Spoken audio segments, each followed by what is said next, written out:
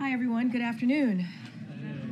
I have just a couple things at the top, and then we'll get going. So tomorrow, as you all know, the president is going to be traveling to Baltimore, where he will receive an operational update on response efforts from the Unified Command. Leaders from the Coast Guard and the Army Corps of Engineers will share updates on the assistance they are providing to state officials in surveying and removing the wreckage in the channel and allowing the Port of Baltimore to reopen as soon as humanly possible. The president will be joined by Governor Moore and other Maryland and Baltimore area elected officials. He'll also be joined by Secretary of Transportation Pete Buttigieg. As we all know, 6 individuals tragically lost their lives when the Francis Scott King Bridge collapsed last week. They were hard workers laboring in the middle of the night to repair potholes on a bridge that tens of thousands of travelers crossed every day. The president will meet with loved ones of those individuals during his trip tomorrow. The president is continuing to lead a whole-of-government approach in responding to the bridge collapse. As the president said, within hours of the collapse, this administration will be with the people of Baltimore every step of the way. SBA Administrator Guzman is in Baltimore today as part of this administration's efforts to support small businesses in need. I also want to share a very big announcement that the Vice President and the EPA Administrator Regan made today in Charlotte, North Carolina. They announced a $20 billion in awards to expand access to clean energy, tackle the climate crisis, improve air quality, lower energy costs, and create good-paying jobs. This investment through the EPA's Greenhouse Gas Reduction Fund will stand up a national network that will finance tens of thousands of climate and clean energy projects across America. At least 70% of these funds will be invested in low-income and disadvantaged communities. This makes the Greenhouse Gas Reduction Fund the single largest non-tax investment in the Inflation Reduction Act to build a clean energy economy while benefiting communities that have historically been left behind. And finally, I want to briefly preview the president's schedule next week. On Monday, he will travel to Madison, Wisconsin, and discuss how he is lowering costs for Americans. Later in the week, the president and the First Lady will host the Prime Minister of Japan and his wife for an official visit to the United States. This will include a state dinner on Wednesday, April 10th. The visit will underscore the enduring strength of our alliance, the unwavering U.S. commitment to Japan, and Japan's increasing global leadership role. On Thursday, April 11th, President Biden will host Prime Minister Marcos of the Philippines, Prime Minister Kishida of Japan at the White House for the first trilateral U.S.-Japan-Philippines Leaders Summit. In addition, President Biden will host President Marcos for a meeting at the White House on April 11th to review the historic momentum in the U.S.-Philippines relations. Thank you for your patience. With that, the Admiral is here to talk about the President's call with Prime Minister Netanyahu and any updates that we have in the Middle East. Admiral? Good afternoon, everybody. Obviously a busy day here. I do want to take a moment just at the start to recognize the 75th anniversary of the NATO alliance, greatest military alliance in the history of the world. And you all saw the statement from the President earlier today celebrating this historic milestone. Now, for 75 years, the NATO alliance has stood together for freedom and against aggression, provided an unrivaled bulwark of security that has helped protect the American people. And during that time, our NATO allies have come to our aid in our time of need, with NATO forces serving alongside ours in Afghanistan. Today, NATO is larger, stronger, it's more relevant than ever before, thanks in no small part to the President's leadership. We look forward to building on all that progress in July when we host our 31 NATO allies here in Washington, D.C. for the next NATO summit. Now, as I'm sure you're all aware, the President had a chance to speak with Prime Minister Netanyahu earlier today. On that phone call, the President emphasized that the strikes on humanitarian workers and the overall humanitarian situation in Gaza are unacceptable. He made clear the need for Israel to announce and to implement a series of specific, concrete, and measurable steps to address civilian harm, humanitarian suffering, and the safety of aid workers. He made clear that U.S. policy with respect to Gaza will be determined by our assessment of Israel's immediate action on these steps. He underscored that an immediate ceasefire is essential to stabilize and improve the humanitarian situation and to protect innocent civilians. And he urged the Prime Minister to empower his negotiators to conclude a deal without delay to bring the hostages home. The two leaders also discussed public Iranian threats against Israel and the Israeli people. President Biden made clear that the United States strongly supports Israel in the face of those threats. That's all I have. Go ahead, Zeke. Thanks, John. First, off on that last piece there, you said you have said it from this podium several times that the Hamas was the obstacle to getting some sort of ceasefire deal, calling on the Israelis to empower the negotiators, suggested that has changed. Has the U.S. assessment of Israeli willingness to reach a ceasefire deal changed in the last several weeks?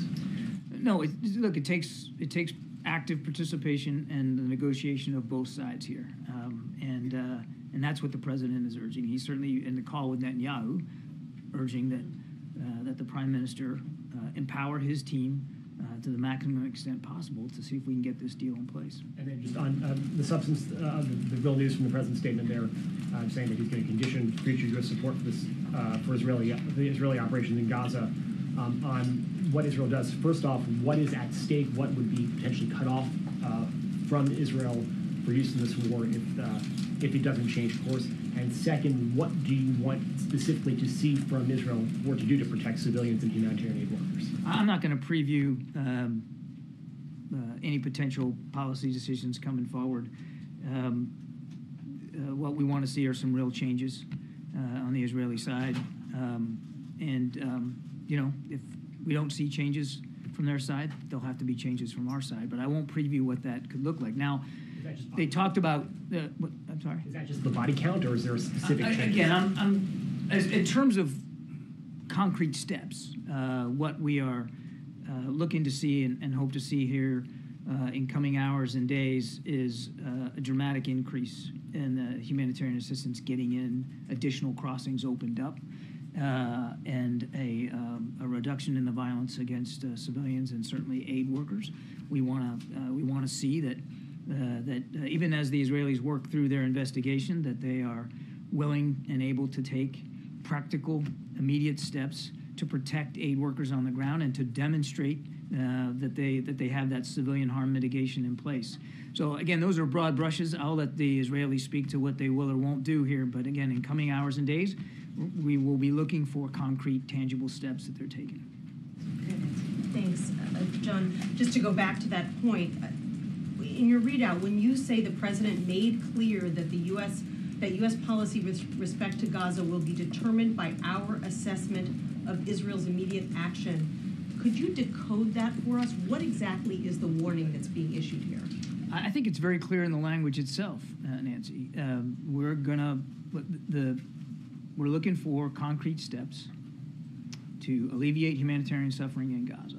Again, I won't get ahead of what the Israelis will or won't say or announce. We're looking for concrete steps to be announced here soon.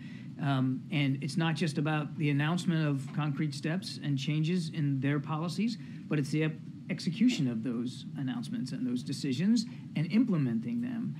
And so we obviously will watch closely and monitor how they do on the commitments that they make. And as I said earlier, if there's no changes to their policy and their approaches, then there's going to have to be changes to ours. I think what the world wants to understand is the White House warning that it may remove military aid? What exactly is the threat here?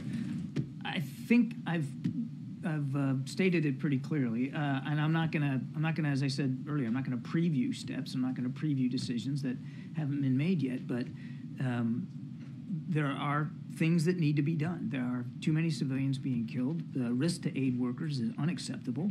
Now we have certain aid organizations that are reconsidering whether they're even going to be able to continue operations in Gaza while famine looms. So there has to be tangible steps. Let's see what they announce. Let's see what they direct. Let's see what they do. But I'm not going to get ahead of that. I'm going to try this one more time because the president... I reckon you would. That's what we do. The president seems to have said to the prime minister today, make these concrete changes or else. It's the or else that I want to make clear here. Is the president threatening to withhold aid to Israel if they do not make these changes? The president made it clear that our policies with respect to Gaza will be dependent upon our assessment of how well the Israelis make changes and implement changes to make the situation in Gaza better for the Palestinian people. And how much time are you giving them to make these changes, to implement these concrete Again, steps? we would hope to see some announcements of changes here in coming hours and days, and I'll leave it at that. That's short. Hours and days. John, why today? Why today? What? Why today for the phone call? Why? Why this apparent shift in policy today? I think, look, President, well, all of us, but particularly the President, was certainly shaken by the attack on the WCK convoy and the aid workers. As I said earlier, it wasn't the only event. There had been others like that, humanitarian aid convoys coming under fire and losing people. And the President felt strongly that it was time to talk to Prime Minister Netanyahu about his concerns. Would you characterize this call as an ultimatum? I would characterize this call as very direct, very businesslike, very professional on both sides. And the President laid out his significant concerns about the direction and where things are going. And quite frankly, laid out, as is clear in the readout, that we are willing to reconsider our own policy approaches here, dependent upon what the Israelis do or don't do. Can you just tell us who all was on the call? Well, it was a bilateral call between the two leaders, Prime Minister Netanyahu and the President. They were the only two speakers on the call. But Vice President Harris also dialed in? Vice President Harris did dial in, yes. Secretary of State dialed in, Jake Sullivan, yes. I don't know who was also listening in on the Israeli side, but the discussion was between the two leaders. MJ. So, Admiral, you're not specifying what concrete steps Israel must take exactly. I gave you a broad sense of it. We want to see more crossings opened up. We want to see more trucks getting in, particularly from Jordan. We want to see tangible steps at the mitigation of civilian harm, particularly to humanitarian aid workers, but obviously all civilians. But we want to see that they have moved forward on proper steps to deconflict with aid workers as they move around, that the information flow is viable. Sure, but that's language we've heard for weeks now. You're not talking about sort of telling us how exactly you will measure those measurable steps, right?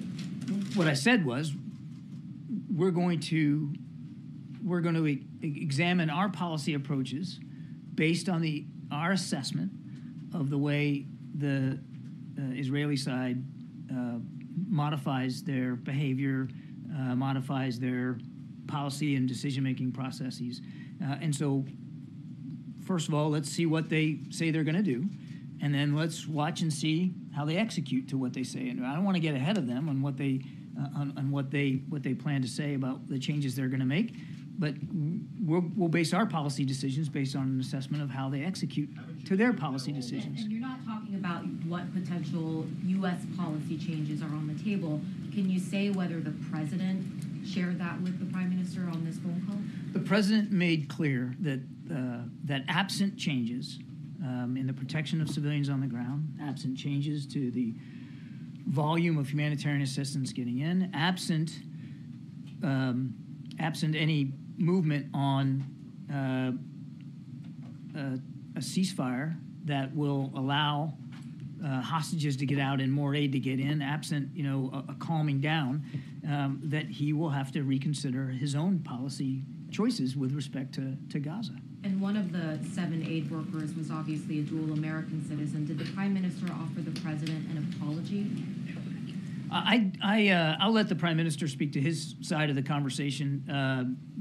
I would note that the Israeli Defense Forces, their Southern Command commander, has made a public apology for the strike. And there was no mention of Rafah in this readout. Can you talk to us about how, if that did come up, and how that might have been discussed between the two? This conversation was focused primarily on the need to get a temporary ceasefire in place, the need for there to be a pause in the fighting, so that we can get the hostages out, humanitarian assistance, the need to see that steps are being taken to learn from this strike and to make changes in the way civilian harm is mitigated from an operational perspective. And they did spend time, as the readout makes clear, talking about the very public threats from Iran to Israel. And the president, as I said, made very clear to the prime minister that the United States' support for Israel's ability to defend itself from a range of threats, not just Hamas, remains ironclad. Good, Danny. Thanks, Karine. Thanks, Admiral. Just a couple of things. Firstly, how long did this call last? It was about 30 minutes or so. And just going back to, Jeff's question about the, why this sort of change in tone. I mean, has there been growing frustration on the part of President Biden that previous messaging to Prime Minister Netanyahu just doesn't seem to have gotten through? Yes, there's been growing frustration. Thank you so much, Karine. John, one question on Israel and another on Venezuela. We saw in the past President Biden pushing Netanyahu to protect civilians, but how much words really matter here when, on actions, the same day of the attack on the humanitarian wards, the U.S. was approving more bombs to Israel? We are now 6 months into the war. How much the U.S. actions are actually encouraging Israel to not do enough to protect civilians? Yeah, look, I'm kind of glad the question came up because I would tell you when I've seen press reporting, about the arms sales and that kind of thing, and I would just remind you that it, with the exception of the immediate 2 months after the attack, we haven't really sent emergency aid and military assistance to Israel. There was in the first couple of months. But what you're seeing here is the result of a process of foreign military sales to Israel that takes years. And a lot of this material that's been reported publicly was notified to Congress many, many months, if not years ago, and are in the train to get to Israel. I think it's important to remember, as I tried to mention in the last answer, that Israel still has a lot of threats it faces. I mean, we're all focused on Hamas, and I understand that, but they still face active threats throughout the region, including from Iran. And the United States still has an ironclad commitment to help Israel with its self-defense. And so a lot of these articles, including the 2,000-pound bombs and the F-35s, those are things that have been long in the train and not tied. The foreign military sales process was not tied to this conflict. Can I have one more on Venezuela quick? Because yesterday Nicolás Maduro enacted a law creating a province of Venezuela in Guyana, and he accused the United States of building secret military bases in Essequibo. So what is your reaction? And is the U.S. considering build a military base to support Guyana to defend their sovereignty? There's no plans for a secret military base. And we've said many times that there's an 1899 arbitral ruling about the border between Guyana and Venezuela, and we want both sides to respect that ruling and to do it peacefully. Thank you. You said we would hope to see an announcement of changes. I'm wondering if that is just hope, or is it an expectation? Is it based on a commitment? We expect that there will be some announcements coming from Israel in the coming hours and days, but I want to respect their right to manage that process on their own. Okay. And was there any update given by the Prime Minister on what exactly happened with the World Central Kitchen envoy? They didn't talk about the actual strike in great detail. The Prime Minister did reiterate, as his military has reiterated, that this was on them, that the investigation was concluding, that he looked forward to seeing it, and that he would take appropriate actions to make sure something like that couldn't happen again. I mean, they did. Obviously, they talked about it, of course. But did they go through point by point the investigation's findings? No, because I think the Prime Minister's office is still evaluating the actual investigation results. And just to try to get a technical understanding, as you described the very long process of supplying arms to Israel, if this contingency isn't met and there is a change in U.S. policy, how easy or hard would it be to slow down or change shipments to Israel based on current law and all of the requirements and all the things you just described? Yeah, again, I don't want to get ahead of where we are. Let's see what the Israeli side does and says and what they implement and where they go before we talk about actual policy decisions. And I'm certainly not going to close down decision space for the President of the United States. He gets to make those decisions. But, I mean, obviously, as Commander-in-Chief, and yes, the foreign military sales certainly is supported by legislation, but there are certain authorities that you can do to manage that. But again, let's not get ahead of where we are. This is really about seeing what the Israelis say they're going to do and then act on those changes. Admiral, has the U.S. lost its leverage with Prime Minister Netanyahu? You know, I keep getting this question about leverage. Israel's an ally and a friend and a partner. And the president believes strongly and has for his entire public career in the security of the Israeli people and the longevity of the Israeli state. And that's not going to change. I can say unequivocally, and I don't think the Prime Minister would mind me saying here, that in the call today, the Prime Minister reiterated his thanks to President Biden and this administration for the support that we have continued to provide Israel. It's long-standing. It was before the 7th of October, and it is now. And that support's going to continue. But again, with respect to Gaza, we need to see certain changes. And if we don't, then we'll have to consider changes to our own policy. But it's not about leverage. It's about the relationship, and it's about the credibility. I would even say the unique credibility that this particular president has in Israel and with Israeli leadership based on his long public service of support. When you talk about this relationship, do you think the Prime Minister is really listening? It was, I think it was evident in the phone call today. It was a good discussion, direct, no question, but a good discussion, and I believe the president made very clear his concerns, and the Prime Minister acknowledged those concerns. In terms of the timing of this call, we understand that this call was set up after the strike on the World Central Kitchen workers. Would you say that this call was a direct result of that? Was that the reason behind the call? Yes. And then one last thing, response to Jose Andres, Chef Andres says that the convoy was deliberately targeted. Any response from the U.S. on that? Again, I haven't seen the Israeli investigation. They have said themselves publicly, after a preliminary investigation, that there was no deliberate targeting of WCK and Chef Andres. They're working their way through now an independent follow-on investigation, which I understand is very, very close to complete. The Prime Minister just talked about it broadly and reiterated today, the Prime Minister reiterated today, that there was no deliberate targeting of that aid convoy. Good night. Karine, two questions. Senator Coons was very close to the President, said that we have reached a moment where arms restriction to Israel should be considered. Senator Warren also said that Israel has violated our own laws. Are they wrong in their assessment? The president, I think it's clear in the readout, Nadia, that the president has made it clear today that if we don't see changes to the way the IDF is treating innocent civilians and aid workers and flowing the humanitarian assistance, that he's going to have to reconsider our Gaza policy. So, I mean, he was very direct with the Prime Minister about that. I'm not going to close down his decision space. As satisfying as that may be for some of you, I can't do that. But he made it very clear that we need to see some changes on the Israeli side.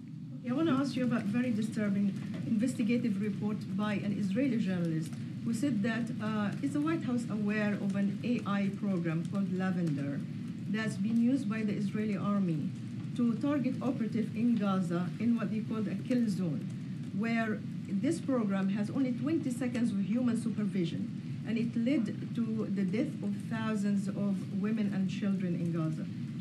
Are you aware of it, number one? And second, does the White House believe that AI can be used in this way without supervision? I'm not aware of it. You're going to have to let me take that question. We'll get back to you. Thank you so much, John. I'm going to start with the Trilateral Summit, then I'm going to move on to Rhonda. First of all, looking ahead to the Trilateral Summit next week, what are some of the priorities? And we recently heard the Filipino ambassador say that the U.S., Japan, and the Philippines are going to start joint patrols in the South China Sea very soon. Can you confirm that and give us any details? I believe the Pentagon will have more to say about that this afternoon. So I don't want to get ahead of them on that. We're always looking for opportunities to improve cooperation with our allies in the Indo-Pacific. We're looking forward to this trilateral summit next week. I think it'll be very, very important. As you know, we have self-defense treaty commitments with both countries, and so the chance to sit down with both his Japanese and his Filipino counterparts is something the president's very much looking forward to. There's an awful lot to discuss. Certainly, the tensions in the South China Sea are not going away. That was an issue that was raised in the president's call with President Xi just a couple of days ago, and so there's an awful lot to talk about there. Cool. Then on Rwanda, cool. I'm going to ask a multi-part question. Cool. I did not think my answer was cool, but I appreciate it. It's it's a small country, doesn't get a lot of attention, but President Biden has decided to send President Clinton to observe the 30th anniversary of the genocide. What message does this send to Rwandans who are understandably upset about President Clinton's lack of action when the genocide was happening? Secondly, what message is President Clinton taking to President Kagame, who's been in power since 1994 and has become increasingly authoritarian?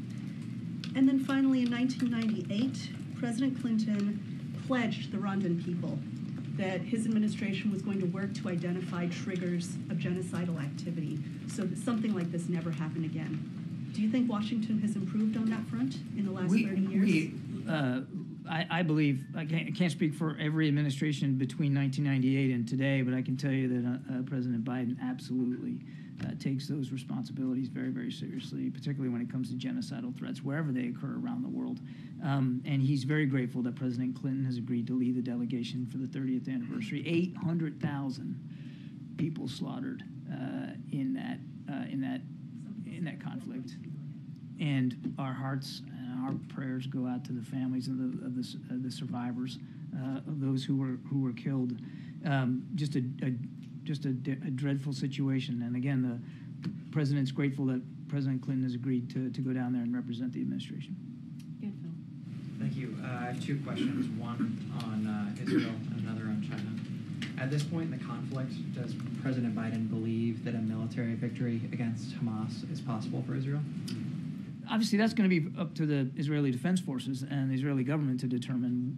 As I've said many, many times, it's difficult to eliminate an ideology with military means, but you can absolutely, through military means, decapitate their leadership, dry up their resources, eliminate their infrastructure, their ability to operate, store weapons, train troops. I mean, all of that stuff can be targeted with military means.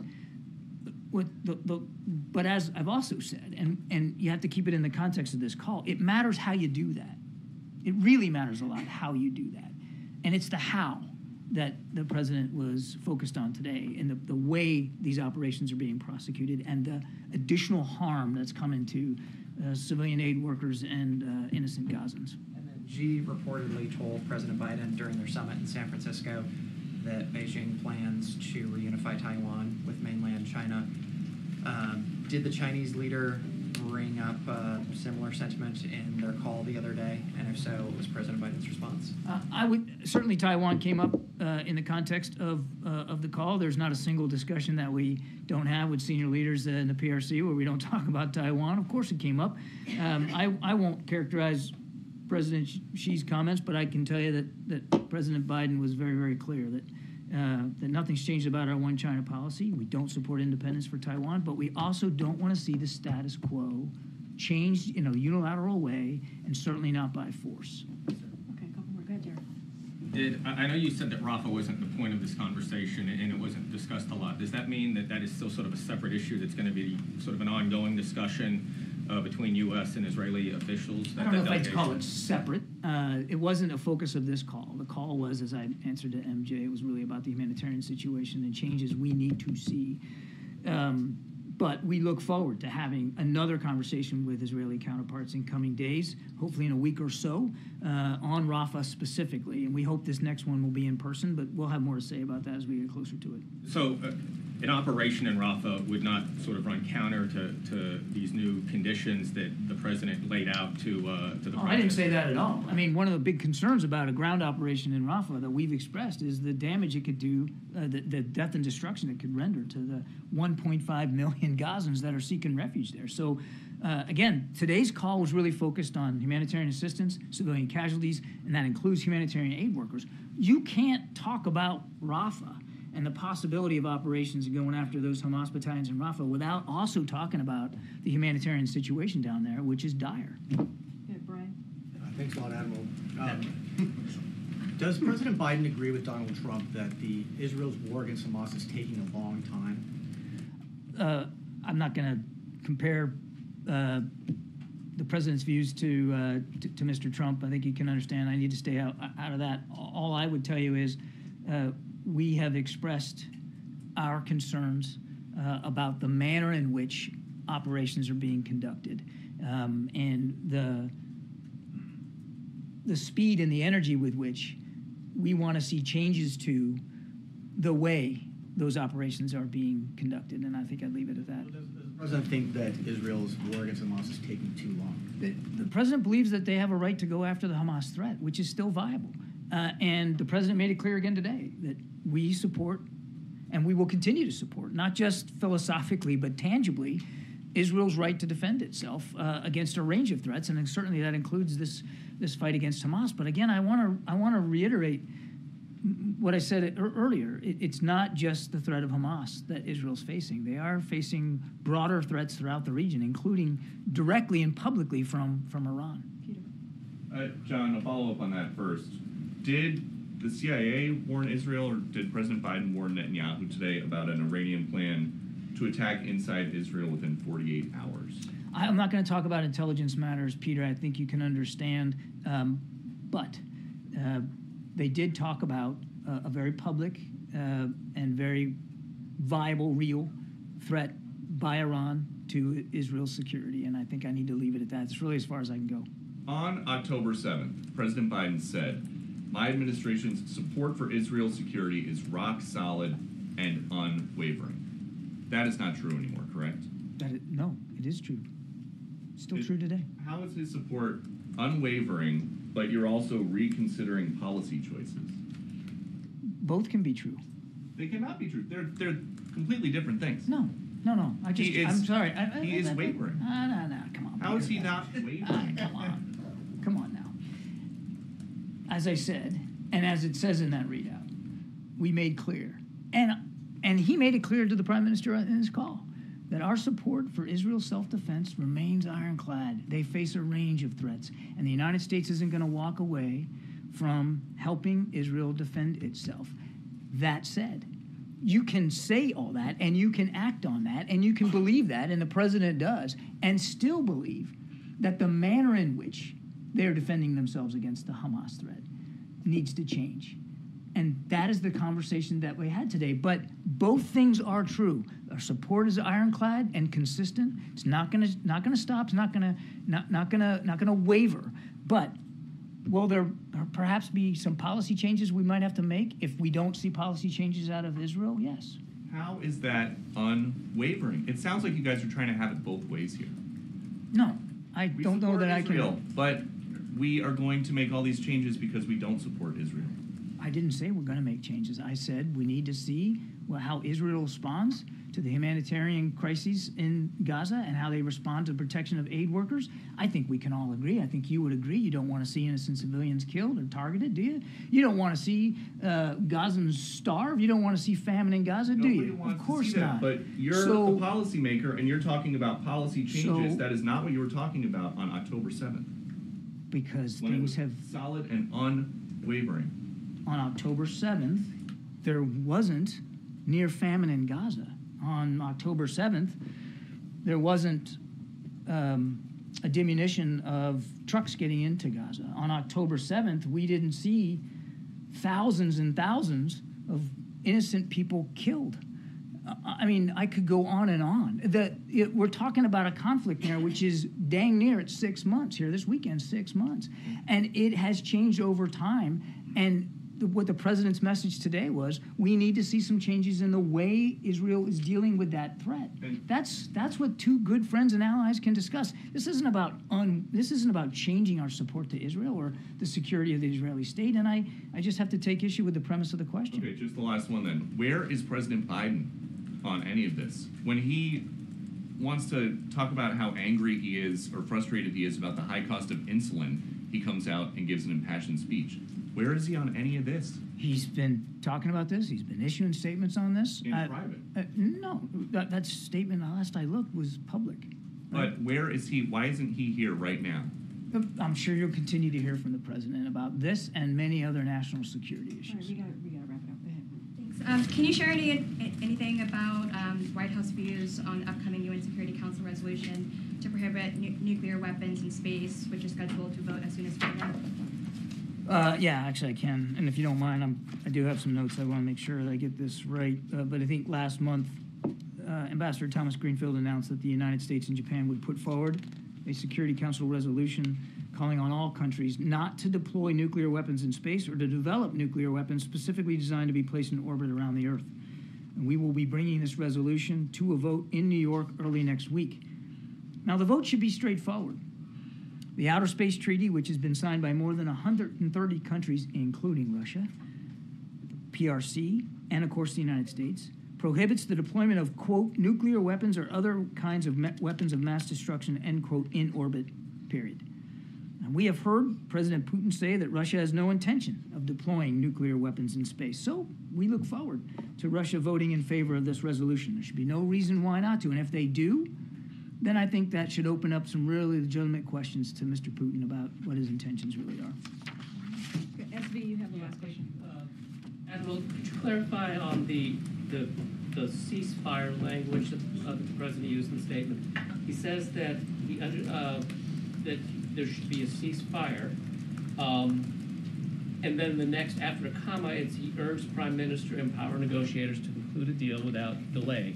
So are the two tied together, or is he saying ceasefire right now, and then the other thing later? I mean, how immediate is immediate? I can't really improve upon the president's language. We want to see a pause in the fighting. We want to see a ceasefire immediately, so that we can get more humanitarian assistance in and create a set of conditions where aid organizations feel better about operating inside Gaza, because as we've already seen it as a result of the attack on the WCK workers, that some aid organizations now are pulling back. So we want to see that immediate ceasefire in place. We also, of course, as we've said many times, think that could also provide a window here to get the hostages out. All right, thanks. Thank you so much. Thank you very much. Sean, before you go, was it an ultimatum? Was it an ultimatum? All right, thank you so much, Admiral. Screaming. Before the call or after the call, has the White House briefed lawmakers on Capitol Hill about this potential change in U.S. policy? What is at stake here? Well, look, I think the Admiral made it very clear. We are giving the Israeli government an opportunity to deal with something that is pretty serious. Humanitarian aid workers who are, we saw this week being killed. I think we talked about, we've seen that more than 200 humanitarian aid workers in the past several months. And so that needs to stop. And so we're giving the Israeli government, as you heard from my colleague, come up with some ways, some measures here on how to avoid that. We have to keep civilians safe. We have to keep humanitarian workers safe. And so I don't want to get ahead of that. We're always having conversation, always in contact with congressional members. I don't have a readout of outreach that was done right after the call. Obviously, the call ended not too long ago, and so don't want to get ahead of that. But I think in that readout, the president made it very clear where he stands in this moment. He made it very clear after the horrific, what happened to the horrific events of seven brave people doing heroic work. What happened to them? He put out a very strong statement. So I think the president has been very clear. He's outraged. He's heartbroken, and this needs to stop. We need to protect civilian lives. That's why he's having. That's why his team is having conversations with the Israeli government on Rafah operations and what that's going to look like. They're having a reasonable debate back and forth and talking about that. We're hoping, we expect that to happen in person very shortly. And so the president has been very clear. We got to protect civilian lives. We have to protect humanitarian aid workers, and those conversations certainly are going to continue. And you got a question yesterday whether the president's conversation with the doctor who had been in Gaza on Tuesday was his first interaction with somebody who'd been on the ground in Gaza since the war began. I was hoping you might have give us an answer on that. So a couple of things. I did have a moment to look into that. And so, as you know, the president and his senior team have been pretty actively honoring their commitment he made in continuing that ongoing engagement with communities directly, obviously impacted by the conflict in Gaza. And he did that by hosting community leaders just this week, but also you've seen the senior White House officials going to Michigan, going to Illinois, and continuing those conversations over the past several months. Look, and we believe that by going across the country and hearing directly from community leaders in numerous states, that we are keeping that ongoing commitment. And so, look, there were three doctors who recently returned from Gaza who participated in the meeting this week, and they shared their firsthand experience with President Biden. And so we can say that there were three doctors. We're trying to be really respectful and keeping the privacy of those who are attending these very private meetings. But I am able to share there were at least three doctors who have had the firsthand experience, have gone to Gaza, and they were able to share their firsthand experience with the president. And so I can share that, but I also want to be really careful because we do want to keep our commitment in keeping these conversations private, and that includes the attendees. But that was the first time that the president has interacted with anybody who'd been on the ground, correct? So what I can say is, I have not checked in on that, right? I want to be really clear. No, but I think three doctors coming to the meeting yesterday, and laying out their first account, I think that's important, right? So we were able to share that information with you. Three doctors who've been in Gaza, and it were shared directly with the president, what they have seen on the ground. That matters, right? It's so, want to be very clear about that. Look, we are going to continue to keep our commitment in hearing from folks in the communities who have been directly affected by this. That's been our commitment from very early on. We understand how painful this is for many. We understand how important it is to hear directly from Americans. This is what the president wants to do. He's the president for all Americans. He has said that continuously on any issue. And on this issue, it is important to do that as well. And then yesterday you got the question that the president had been briefed on this avian flu outbreak. Wondering, is the president going to designate any sort of coordinator at the White House or the federal government to manage this response? So I'm glad that you asked that question because we do have a couple of things to share with all of you. The president has been briefed. I think I may have shared that yesterday as well. Look, the health and safety of American public is very serious. We take that very seriously. Our top priority, obviously, is to keep communities healthy, safe, and informed. What we were able to do is the White House stood up a response team with relevant agencies like the CDC, FDA, USDA to ensure that we are doing everything in our power to ensure we keep communities healthy, safe, and informed, ensure that our nation's food supply remains safe, and monitor any and all trends to mitigate risk and prevent the spread of avian flu. We are also in regular touch with those relevant agencies and receiving daily updates because, again, we take that very seriously. And this is an issue when you think about the avian flu. This is public experts, health experts, and agencies have been preparing for this for decades, for 20 years now. And so we have invested the ability to test, the ability to prevent, and to treat. And so as CDC said themselves, right now the risk to human health from this outbreak is low, but we want to keep it that way, which is why we set up this immediate response team. And so we're going to continue to monitor, and we're going to look for all relevant trends as it relates to the avian flu, and we want to make sure that we keep all Americans safe. Thank you for the question. I think it's important. Go ahead, MJ. Karine, if Speaker Johnson were to put some form of Ukraine aid on the floor and a lawmaker, say a Congresswoman Marjorie Taylor Greene, then moves to oust him, would the White House, would the president support Democrats working to keep him as Speaker? So we've always been very, very, very careful when it comes to leadership, and we have always said when it comes to picking the speaker, picking the leader in the Senate, we want to let Congress deal with that. We want, in this case, it's something that House Republicans have to decide on. That's something that Leader Jeffries and his caucus have to decide on. We are not going to weigh in on that. We've been very consistent over the past 3 years, and we stand by that. Any recent contact with the Speaker's office that you could read out? I don't have anything to read out to you at this time. Obviously, our Office of Leg Affairs is in constant communication with congressional members on the Hill. And I do want to just say, and we've been pretty consistent about this, when it comes to the National Security Supplemental, that it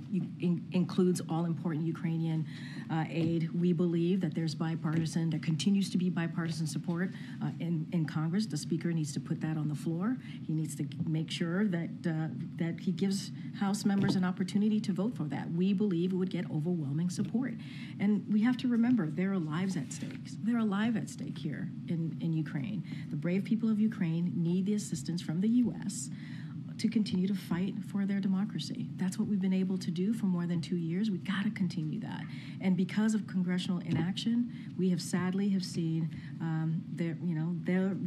Ukrainians losing ground in the battlefield. And so we believe, put it out on the floor. The Speaker needs to do that. Let congressional members vote on it. We think it'll get overwhelming support, 72-29 coming out of the Senate for that National Security Supplemental. It got to move. It has to move. Lives are at stake here. Okay. Karine, was the president briefed yesterday, or did he see the comments by Jose Andres in his interview with Reuters? He's aware. He's aware. He's been briefed, and he's aware by the comments. Look. You saw the president. We put that in his statement. Obviously, we made sure that it was in his statement how he felt about his relationship, his friendship with Chef Andres. He considers him a friend. He sees him as a hero in everything that he has done, not just in Gaza but across the globe, in feeding people who are in need. The humanitarian assistance that he provides. We have said the op-ed that he wrote is incredibly powerful. That the first couple of words out of his statement yesterday was outrage and heartbroken. 7 people died. Outrage and heartbroken. Was he concerned about the discrepancy, though, between how Chef Andres described a deliberate attack on his workers versus what the White House and Israel have said in terms of describing that attack? Look, there's an ongoing investigation. We're going to let that investigation move forward. And we certainly, I think we all can understand how heartbroken Chef Jose Andres is at this moment. We understand that. We are mourning with him. We are mourning with the families that lost their loved ones, so we can be sensitive to that. But as it relates to making any declarative statement, we have to make sure that this investigation moves forward, and it is, and we will see where that takes us. Thanks, Karine. The parents of Jacob Flickinger, who's the American citizen who was killed in the World Central Kitchen strike, they said this morning they haven't heard from anyone in the U.S. government except for that first day when they got a notification from the U.S. Embassy in Jerusalem. Does the president or anyone else at the White House plan to reach out to them? So, don't have a readout for you at this time. Look, we've been always very clear about this, that our hearts, and I just said this to Jeff, our hearts go out to the families. It is tragic. We send our deepest condolences, obviously, to the family of Jacob. And, he and the World Central Kitchen workers were doing heroic work, as I just mentioned. And what happened on the ground as they were doing that heroic work in Gaza is tragic. It's devastating. It's heartbreaking. And we just don't have any additional calls to read out right now. I expect members of the administration to be in touch with the family to express our condolences directly. Just don't have anything to read out at this time. But obviously, our hearts go out to all the families who lost someone they loved. And several Democrats are now calling for an independent investigation into what happened here. Is the White House open to changing its position on this? We're going to let the Israeli government do their investigation and see where that takes us. I don't want to get ahead of that. They're doing an investigation. We have said we want it to be comprehensive. We want it to be make sure it has accountability. We want it to be swift, obviously, and we want it to be public. So don't want to get ahead of that. Let that process move forward, and we'll see where we are from there. Thanks, Karine. So yesterday, John Kirby said that the U.S. would not consider a shift in their policy towards Israel until they finished their review of the World Central Kitchen strike.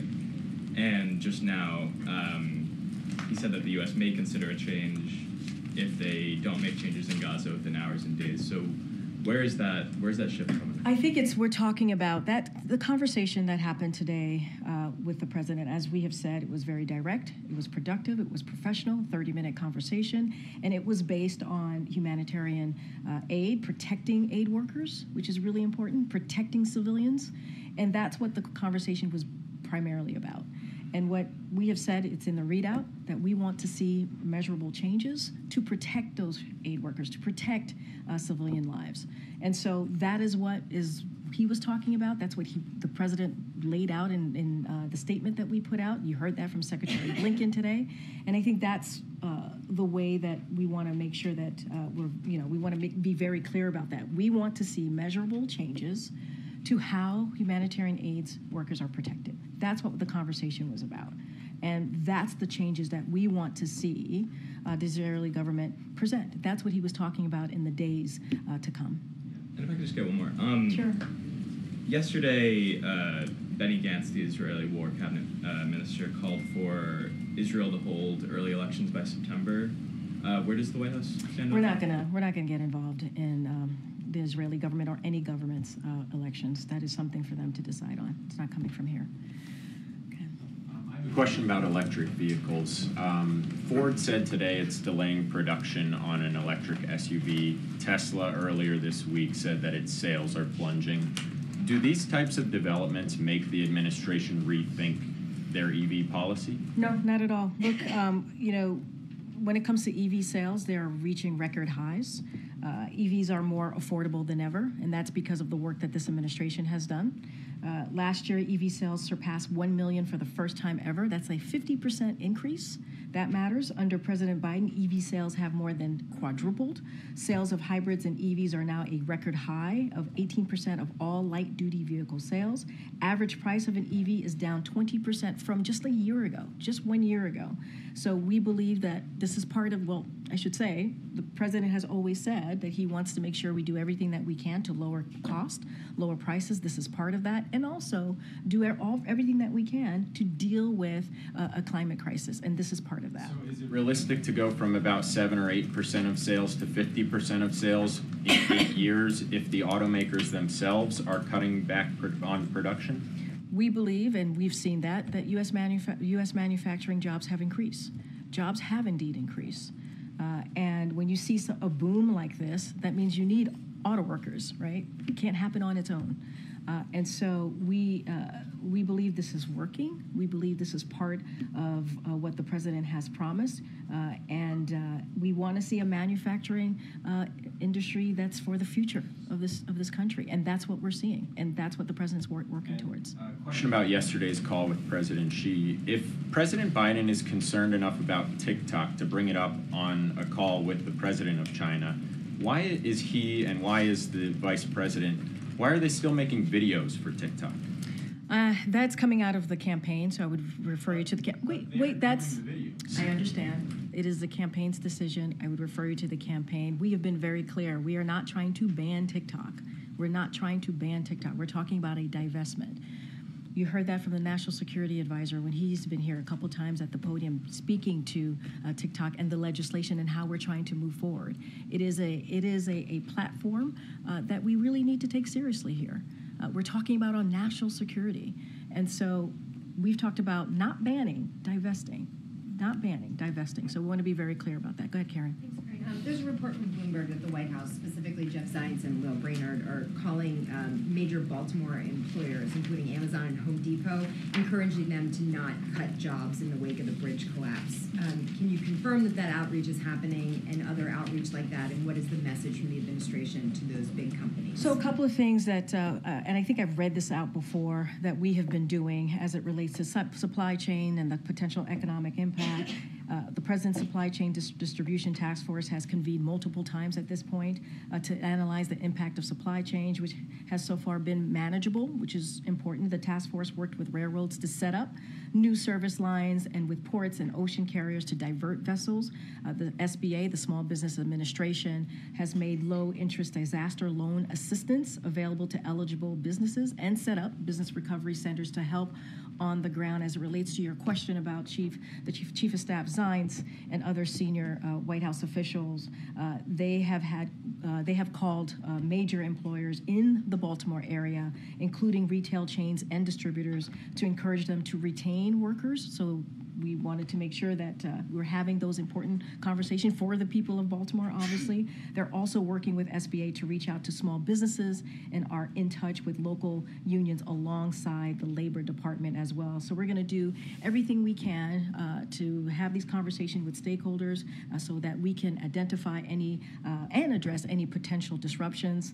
And so if anything, this should show that this is an administration that's being active and we're being proactive, obviously, in trying to make sure that we deal with any potential economic impact. Right now, as I said at the top, we see this being manageable, and this is why these conversations are critical with stakeholders at this. Will the President have any update tomorrow for state and local officials about Congress moving forward on the funding package? So I'm not going to get ahead of the President. He, as you know, he's going to be there on the ground. We'll certainly have more to share later tonight. As I mentioned at the top, he's going to have an opportunity to engage with family members. We lost, as you know, we lost lives on that night, and the President, as he does, and he understands what it means for people to have loss, he'll be there for those families, just like he'll certainly be there for the people of Baltimore. Okay. Thanks, Karine. I have a question about the state dinner next week. But I saw the White House announce today the dinner itself is going to be held in the East Room. And I was just curious, the last state dinner was held on a tent on the South Lawn. Yeah. Was the East Room chosen out of concern that protesters who have been coming after the president might be shouting out past the South Lawn? And Not at all. atmosphere? It's not the first state dinner that's been held in the East Room. I believe, if I'm remembering correctly, South Korea was held in the East Room. So I wouldn't read too much into it.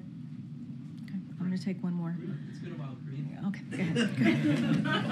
Thank you very much. I appreciate you calling. I have thoughts, but I'm going to keep my thoughts to myself. Thank you very much. No, go ahead. No, you are correct. It's been a while, so go ahead. Thank you. I'd like to ask you about press freedom and then about a significant White House personnel matter. About press freedom, our government appears to be closer to potentially extraditing Julie and Assange. Press freedom groups say that the case threatens to criminalize our profession. So I'm wondering what the White House's thinking is regarding that matter and the potential threat to press freedom. Does the White House have a stance on the pending federal press shield legislation that passed the House and that Senator Schumer told me he hopes reaches President Biden's desk this year? You're talking about the Press Act more specifically. Yes. Look, and I've said this many times. I said this last week, where journalism is not a crime. We've been very clear about that. As it relates to this particular legislation, I haven't reviewed it. Would have to talk to our Office of Leg Affairs on that particular legislation. But I do want to say, back in October of 2022, the Justice Department codified a policy to ban subpoenas of journalist records. The President strongly supports the right of free and independent press. That is something that the President talked about when he was at the Gridiron. The President talked about this at the last White House Correspondents' Dinner. He's been very consistent about this, and I'll just quote him for a second. A free press is a pillar of any free society, and while we may not always agree with certain coverage or admire it, we do admire the courage of the free press. Journalism, again, is not a crime. Before moving on, just to confirm, no stance yet on the Press Act that you're aware of. In the Assange matter, is there concern about that its You know, implications? I don't have much more to share besides what I just laid out here, so I'll just leave it as what I just stated to you. Been in prison 5 years. I understand. I heard the question. I'm just not going to go beyond from what I just stated. On the personal matter, I'd like to ask you about my reporting on Anthony Bernal, who is one of the most powerful figures in this White House. The First Lady reportedly refers to him as her work husband. 3 former colleagues have made allegations of sexual harassment against him, building on prior reports of bullying. Some of these sources have worked with you. I think you'd find them credible. But Chief of Staff Zients issued a statement dismissing the allegations as unfounded attacks without even investigating them, which my sources say they're alarmed about because they say it could chill sexual harassment and bullying reports. How can the White House potentially or possibly justify not investigate these allegations when the president says he will fire So a couple people? of things. I don't know who your sources are, so I can't. Just with all due respect, I can't speak to that, right? I just don't. I mean, they're blind sources. I can't speak to that. What I can speak to is you saw a statement from our Chief of Staff, Jeffrey Zients, saying they are unfounded. You saw a very strong statement from Anthony himself. It was obviously in your reporting, and he said the same. And I cannot speak to personnel investigations here or anything like that. That is not something I will ever speak to. And I'm not saying there is one. I'm just saying that I cannot speak to that, and that's not something I can do. But hold on. I have known Anthony for some time now. I've known him for more than a decade. I've worked closely with him, and I consider him a friend, but also a colleague that I respect. And that's basically what you also heard from Jeffrey Zients. I just don't have anything else to share beyond your reporting. Because the president said he will fire people for disrespecting colleagues, and there's no investigation. I just said to you that they have said themselves, Jeffrey Zients and also Anthony Bernal, that they are unfounded. I can't speak to your sources. Those are your sources to speak to. I cannot. But no Special status come from the First Lady shielding him, as some sources believe? I've answered the question. Anthony Bernal spoke for himself. You heard from our Chief of Staff, and gave your publication a statement, obviously. And you've heard from me. I don't have it. I don't have anything else to share. I don't have anything else to share on that. So we don't end in that way. Go ahead, Brian. I guess I wanted to just clean up something that you've spoken to today. Would you categorize the conversation with Netanyahu that we've been told about all day long? Was it an ultimatum? Did we deliver an ultimatum? No, I mean, look, was it a shot across the bow? It was a direct conversation. It was an honest conversation. It lasted 30 minutes, as you heard from my colleague. And we have said this many times before. You've heard this from us. You've heard this from the president himself. The prime minister and this president have known each other for decades. And because they have known each other for some time, they have been able to have a direct and honest conversation. And so after what we saw, especially with seven lives taken who were part of the World Central Kitchen workers, right, who were doing heroic acts, providing humanitarian aid. After what we saw, and you heard from the president, he was outraged. He was heartbroken. He wanted to have this direct conversation on how to keep humanitarian aid workers safe, protected, and also civilians, innocent civilians. And that conversation has been happening for some time. And so on protecting innocent civilian lives. I mean, that's one of the reasons, as I stated moments ago, why he wanted to make sure that his team and the Prime Minister's team came together to talk about their potential Rafah operations, because he believes that we need to protect civilian lives, and a major military operation was not the way to go. Understanding that there are Hamas operatives in Rafah, but we have to make sure that we protect innocent lives here. So they had a very direct conversation. That is because they've known each other for many decades. All right, everybody, thank you so much. We'll see you. Hopefully, we'll see some of you in Baltimore tomorrow.